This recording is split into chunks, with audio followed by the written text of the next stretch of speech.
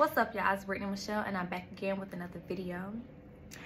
And today I wanted to tell y'all about a situation that happened with me in my entrepreneurship journey recently.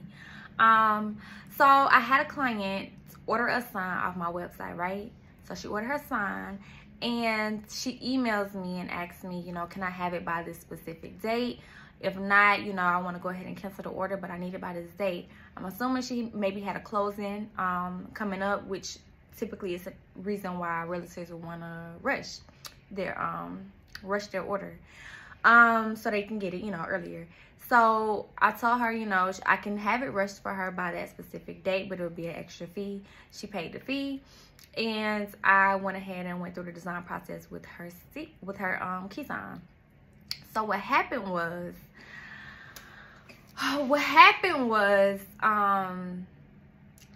somehow, some way, her order got sent. She lives in Florida.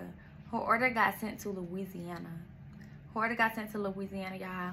I don't really know exactly what happened to cause this, this to take place. But her order got sent to Louisiana, and thank God, thankfully, it was sent to one of my previous clients' addresses. And she emailed me and was like, I received the sign. That's not mine. This is the name of the person. This is the name that's on the sign. Just letting you know. A key came to me and it wasn't mine. Y'all, when I saw the name of the key that was sent to her, I went into straight panic mode. It's the 17th. On this day, it's the 17th, and my client needs her sign by the 19th. She done paid her rush fee. She paid to have it, processed early, which I did, but for some reason, it went to the wrong address, right? So,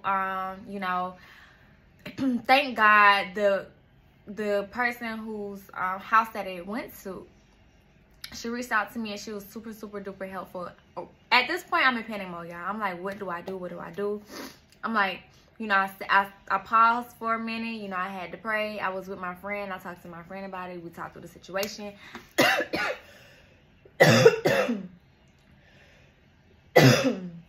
Excuse me.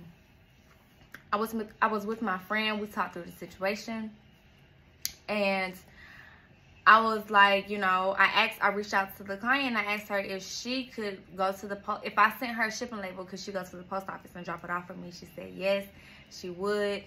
So I did. I went and I ordered an overnight shipping. I got an overnight shipping label so that I could have it to her on time.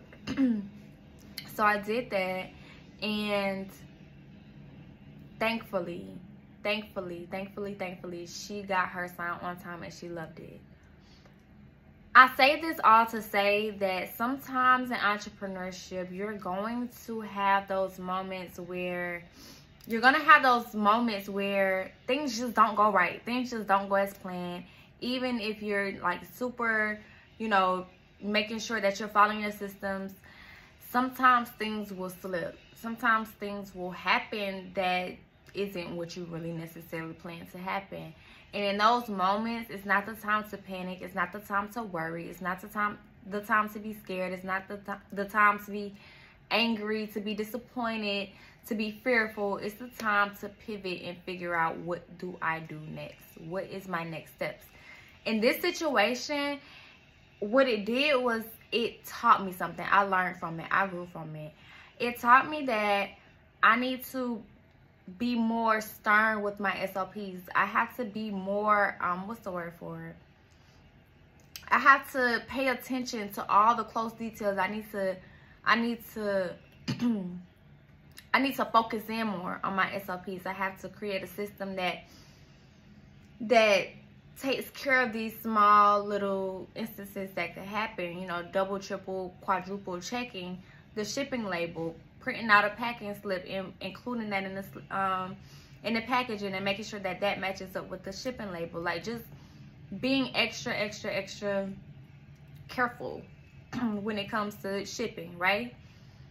Another thing that it taught me was, excuse me, y'all. Another thing that it taught me was that I need to come up with customer resolutions. So something happens like this. What if she wouldn't have gotten her sign on time? She paid her rush fee. You told her that you would have it done in that amount of time. What if something happened to where that sign did not make it to her?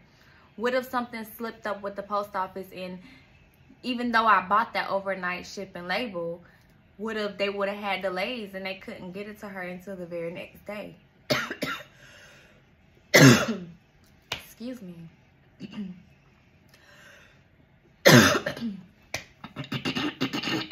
Excuse me, y'all. What if something would have happened and I couldn't get it to her until the very next day? I have to now come up with something.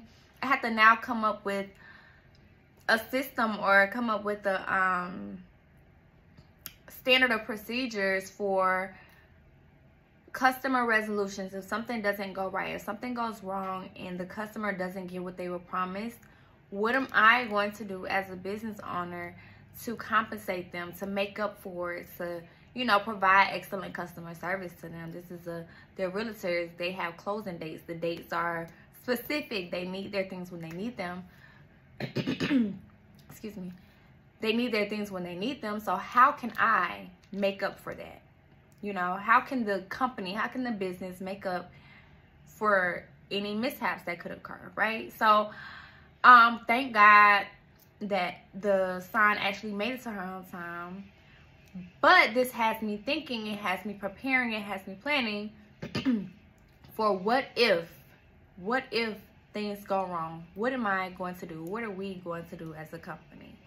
So I say this to say, if things don't go as planned, or if things, you know, go crazy and, you know, not as planned with your business and entrepreneurship, it's not the time to be scared. It's not the time to panic. It's not the time to be disappointed, to cry, to have a tantrum. It's the time to pivot and figure out, what can I do to prevent this from happening again? That's how you grow. That's how you elevate a business. What can I do so that this doesn't happen again? It's not the time to give up. It's not the time to quit. It's not the time to say this ain't for me. It's not the time for that. It's the time to grow. When things go wrong, it's the time to grow. How can I learn from this? How can this not happen again? What can I do differently to ensure that this does not happen again? Something else could happen again, but what can I do to ensure that this doesn't happen again? I'll handle the other stuff when it comes, right? So I just wanted to share that there is no perfect journey. There is no perfect story. There is no perfect anything in life, and especially not in business. So I just came here to encourage y'all to keep going. When things don't go right, when things go crazy, when things go off track, that's your time to figure out, what can I do differently? That's it. That's all I got for you today. Make sure that you like, comment, and subscribe to the channel. That's how I'm going to keep growing. That's how I'm going to keep expanding. That's how I'm going to keep showing up on your feed. And I'll see y'all next time.